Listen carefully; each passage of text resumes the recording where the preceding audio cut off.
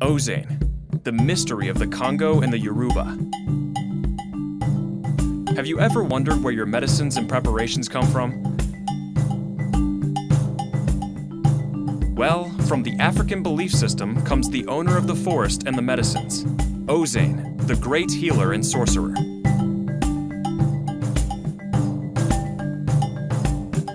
Within this publication, you will find a manual on how to work with this Orisha from the African belief system. Ozain is the owner of all that is of nature. This includes the trees, leaves, roots, bark, dirt, seeds, birds, and animals. This Orisha is the medicine man for all problems that have to do with healing and sorcery, for good as well as bad medicines. There cannot be any healing of people without this Orisha. No other forms of healing can be performed. The other Orisha depend on him because of his power over nature and his vast knowledge of herbs and their magical properties.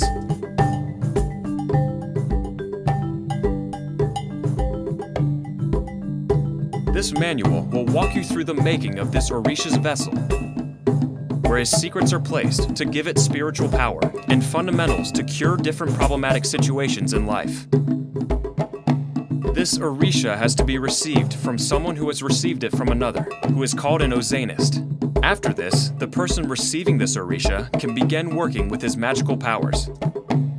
One of the most important things to know is what goes inside your Ozain that makes up this powerful deity. Mixture of the gourd. Mixture of dal. Mixture of Ozain. How to mount the pot of Ozain. How to mount the bacola of Ozain. And more. You will also find that there are different Ozains for every situation that may develop within your life and home.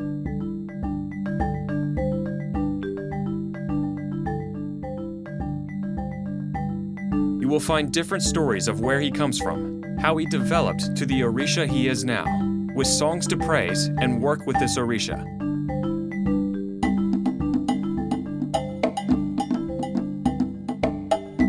This manual will also talk about the origin of this great healer and sorcerer, from the time of the Egyptians.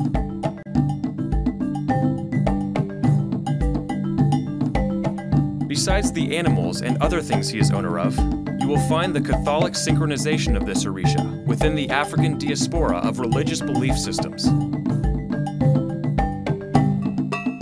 In one way or another, you will find that this Orisha is important in every healing and magical ceremony, from Senegal to Nigeria, every part of Africa, old and new. Ozain is not an Orisha to be played with. You must follow certain rules to be able to work, and to have the protection of this Orisha.